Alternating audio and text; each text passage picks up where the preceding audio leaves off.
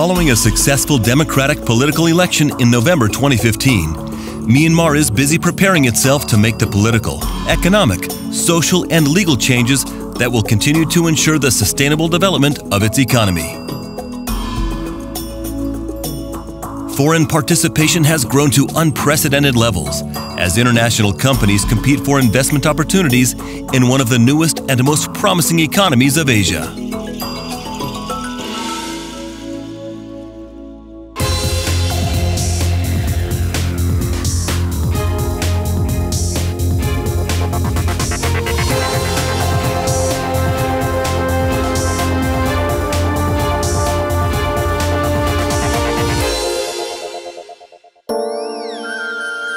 Myanmar, also popularly known as Burma, has historical roots that stretch back into antiquity.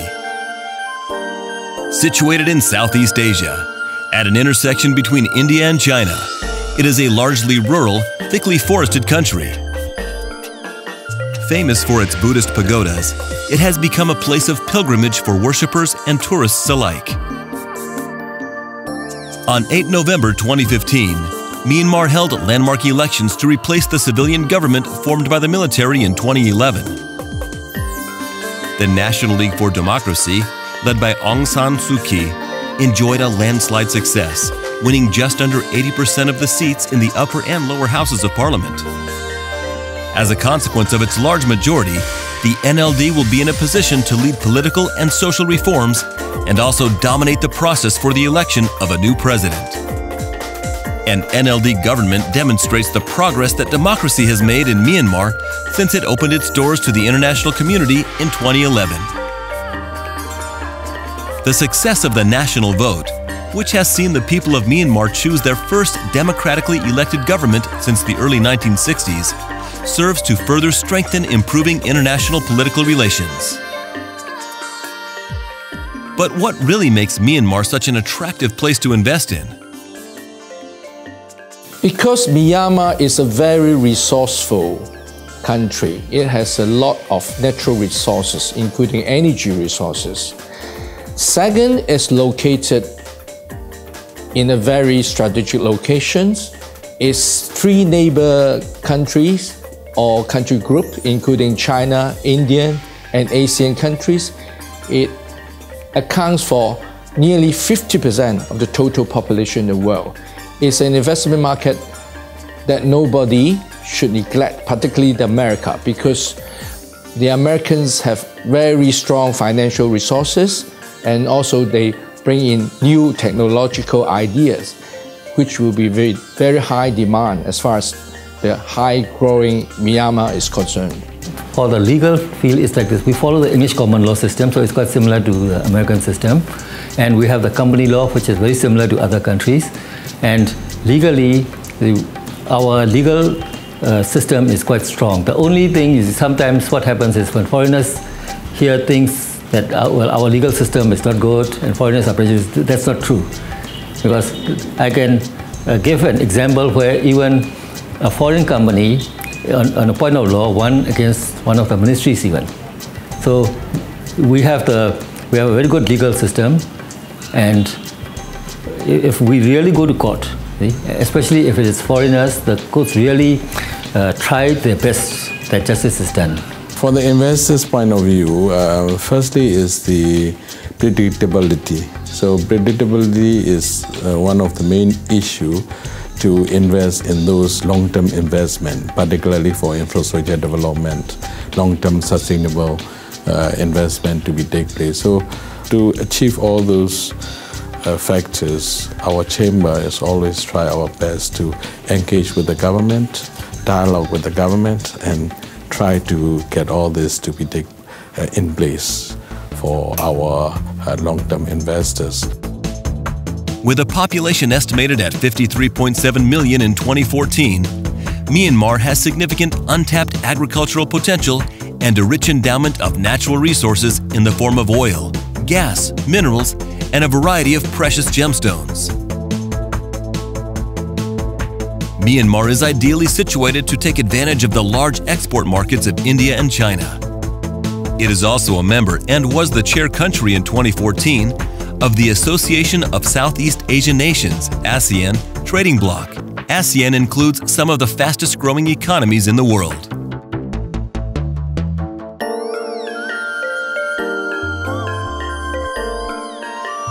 The cornerstone of the Myanmar economy is agriculture. It contributes between 30 to 40% of the gross domestic product. Up to 70% of the 32.5 million national workforce is engaged in agricultural activity or depends upon agriculture for their income. Furthermore, agricultural products generate roughly 25 to 30% of export earnings. Well, I think Myanmar has a lot to offer. Geographically, I mean, if you see, we are actually north-south, and we cover a lot of latitude that you have all sorts of different climates. So in terms of like agriculture, you can have different type of climates, you can have different type of plantations, all sorts of different things that you can do. And we also have a beautiful coastline that you can, develop a lot of interesting things along the line. Myanmar's diverse topography, climates, water resources, and ecosystems offer farmers and investors the opportunity to produce a wide range of crops, livestock, poultry, and fish. Rice is currently the most important agricultural commodity, and the majority of production is centered upon the Irrawaddy River Delta. Paddy rice feeds the country and also represents the main export crop. Sugarcane, cotton, and pulses are other important contributors to the success of the agricultural sector. The production and processing of these commodities was until recently controlled by state-owned organizations. However, in an effort to develop foreign participation and increase local production, these industries have been liberalized. They can help by coming in and doing manufacturing and also in the agro-business, because we have a lot of land, and American knowledge would also help in the agro-business and also in the machineries for farms, and also in, when I say manufacturing, mining, and also a lot of production. So America has got the best knowledge and also the, how shall I say, finance and one of the best management in the world. Although the government provides valuable capital for agricultural production, foreign investment is also crucial to make up for capital shortfalls and to help farmers avoid alternative capital funding that can carry extremely high interest rates. Despite the importance of the agricultural sector to Myanmar, it has not historically attracted high levels of foreign investment. This situation is slowly changing, but the need for international investors to upgrade infrastructure and research and development is high.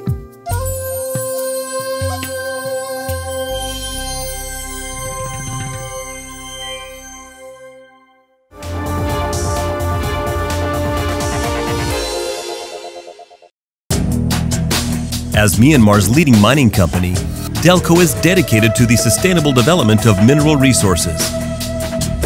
Building a better future and creating jobs are at the core of our business. We believe that raising the standards of the mining industry will not only boost the economy, it will also contribute towards improving the living standards for all Myanmar's people. Delco. The Rose Garden Hotel, Yangon's newest 5-star hotel. This truly unique luxury property offers authentic Myanmar style, along with cutting-edge technologies and the latest international standard facilities and services. The Rose Garden Hotel features an elegant lobby, a gourmet restaurant, a stylish bar, and multiple floors of exceptionally well-equipped, beautifully decorated guest rooms. Now celebrating its first visitors, the Rose Garden Hotel plans to offer a sumptuous banquet hall, an entertainment floor with a nightclub, a luxury spa, a swimming pool, a 1,000-person ballroom, and much more. A stunning new entry to Yangon's hotel scene, the Rose Garden Hotel specializes in pampering its guests with exclusive 5-star amenities and traditional Myanmar charm. The Rose Garden Hotel in Yangon. You are important. International Beverages Trading Company, IBTC, Myanmar's leading manufacturer and distributor of alcoholic beverages. Our top-selling Royal brand is ranked Myanmar's #1 whiskey. IBTC demonstrates the potential of the Made in Myanmar label. We really make sure we act in accordance with the international world-class standard and using the most advanced technique to do so. IBTC welcomes international partnerships, taking Myanmar to the next level. IBTC. MAPCO, spearheading the development of Myanmar's high-potential rice and agribusiness sectors. A public enterprise committed to transparency and good governance, MAPCO will soon be listed on the Yangon Stock Exchange. With its in-depth local knowledge, focus on innovation and sustainability, and high international standards, MAPCO has positioned itself as the ideal local partner for international investors. MAPCO. We welcome public-private partnerships.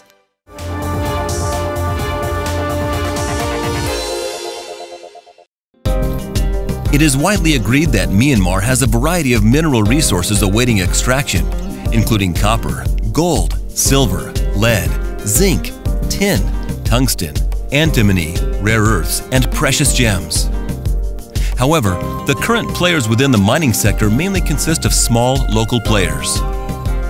I can even use one hand from the international investors are working in the large-scale projects. Because if the big international companies are coming in, I mean, they have a responsible business. And also, when it is a big business, the government can monitor so that the mining sector can grow, not damaging the environment. This is very important. At the moment in the country, the mining sector is growing with the small individuals. So it's very difficult for the government to do the regulation. At the same time, it can damage a lot to the environment also. One of the most successful indigenous mining companies is Delco, which is involved in the extraction of tin, tungsten, and mixed ores.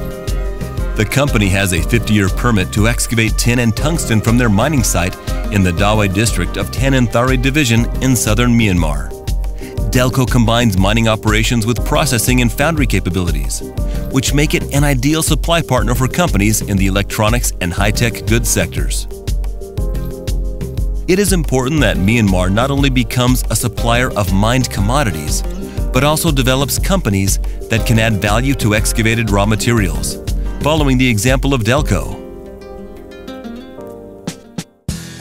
Another Myanmar company that has demonstrated ambition and an innovative approach to integrating different elements of the industry value chain is the Golden Palace Gold and Jewelry Center. This company began in 1990 with a small jewelry production operation. The nascent company added a retail operation in 1994, which proved to be the ideal foil for its production operations. The popularity of the company's products helped it to assure a position of market leadership, which enabled the company to further expand its retail operations in 2000. During this period, the company reinvigorated its manufacturing operations through the creation of a more efficient factory using traditional and mechanized methods. A combination of effective production and retailing supports the company's ability to compete in challenging international markets. Foreign investment is expected to increase the number of large-scale mining operations, which will provide the production output to transform the sector into the driver of the country's economic development. The historical lack of large-scale mining operations in Myanmar confers huge potential to investments and renders them almost unique.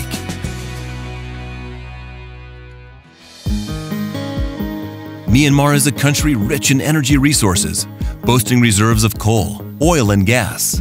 Its renewable sources of energy, in the form of hydropower and biomass, also make a significant contribution to the country's status as one of the top 5 energy exporters in the Southeast Asia region.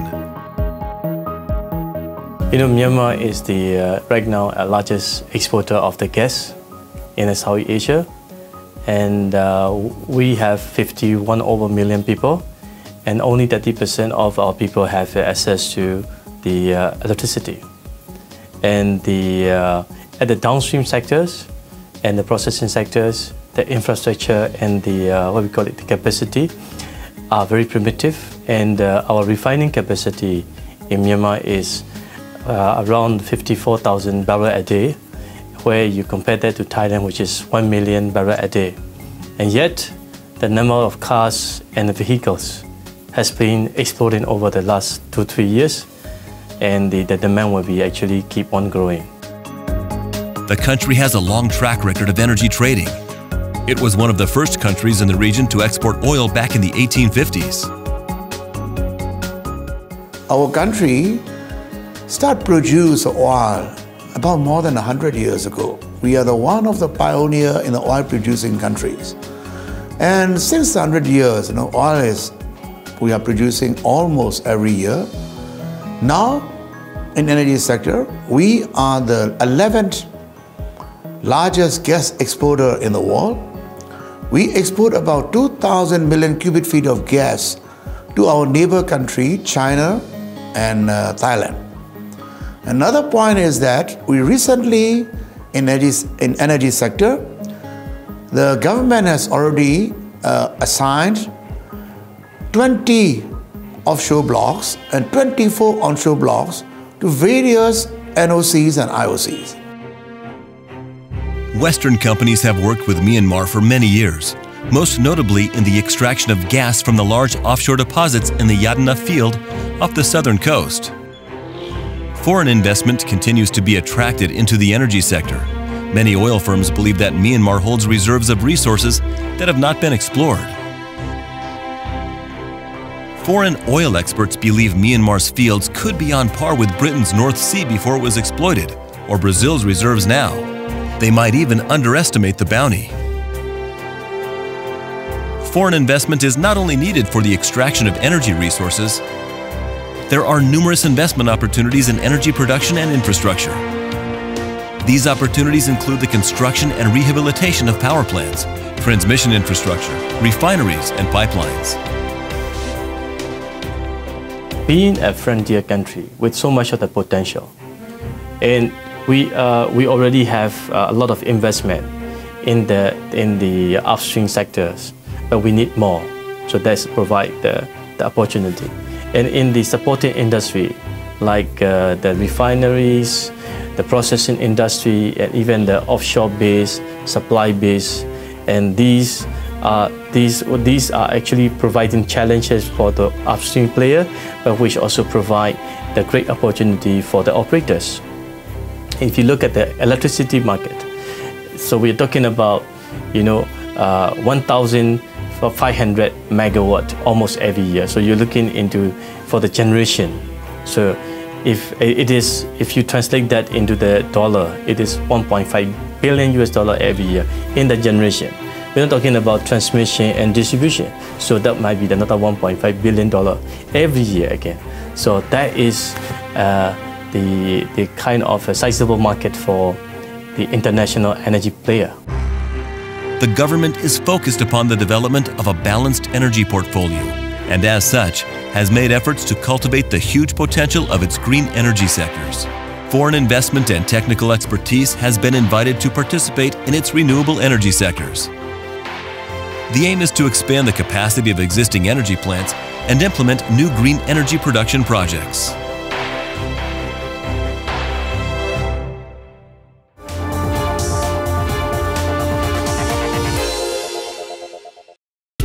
Nestled in the green heart of Yangon, overlooking the golden spires of the stunning Shwedagon Pagoda, Best Western Green Hill Hotel is the ideal option for both business and leisure travelers. With modern spacious rooms, an international restaurant, gym, and complimentary Wi-Fi throughout the hotel, you will find everything you need to make your stay a memorable one.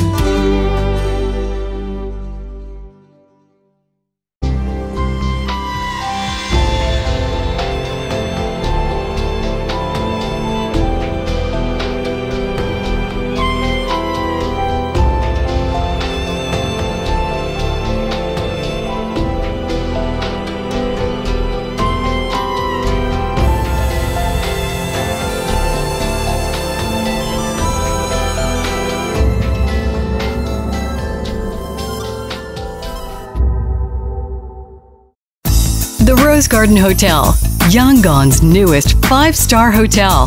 This truly unique luxury property offers authentic Myanmar style, along with cutting-edge technologies and the latest international standard facilities and services.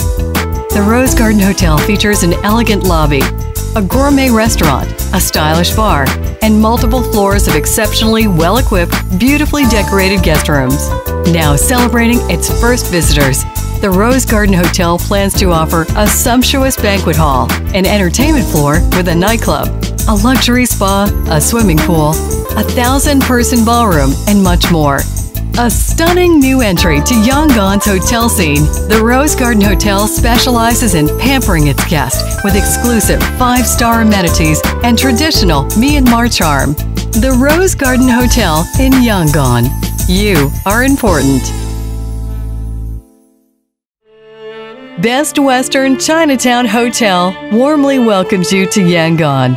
Our hotel is ideally located in the heart of Myanmar's commercial capital.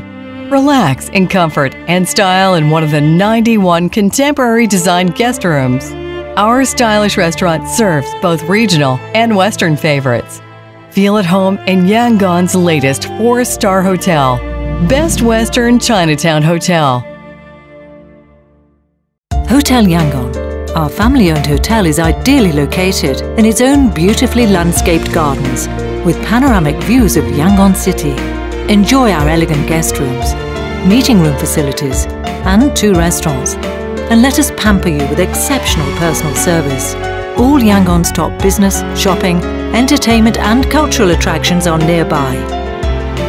Hotel Yangon, your home away from home in Myanmar.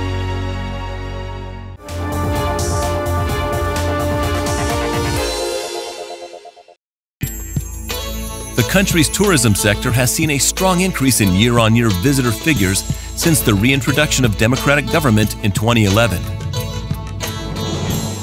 In 2014, there was a 51% growth to 3 million foreign arrivals. This year, visitor figures are expected to grow another 67% to 5 million. The government has big hopes for tourism, hoping to top 10 million tourists by 2020. There is a massive demand for Myanmar's cultural offering. Buddhist pagodas are a big draw for visitors, and some of the best examples can be found in the main cities of the country, which display the influence of ancient dynasties and more recent colonial rule. Yangon is usually that point of arrival for many tourists and provides an excellent introduction to the country, with an interesting mix of colonial, commercial, and spiritual influences. The Shwedagon Pagoda is an incredible spectacle, and afterwards, the visitors can indulge themselves with a shopping trip for a large array of traditional Myanmar arts and crafts. The ancient city of Bagan lies in the north of the country and contains the highest concentration of temples in the country. Bagan is one of the historical sites. If he is interested in looking the World Heritage Sites, recently we were nominated to be a World Heritage Sites in Myanmar. So we have 3 destinations in the central part of the country. So it depends on the desire. If you are ecotourism travelers, you can go to the many sites. We have about 21 sites open up for ecotourism travelers. Although relatively new to the international world, Myanmar is rich in history and has 2 priority candidate sites listed with UNESCO.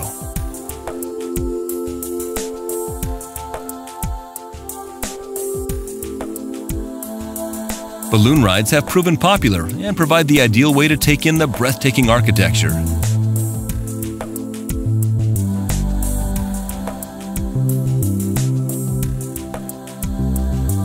Inal Lake is a natural setting that provides an alternative to the cities. It is a freshwater lake situated in the Shan State, 2,900 feet above sea level.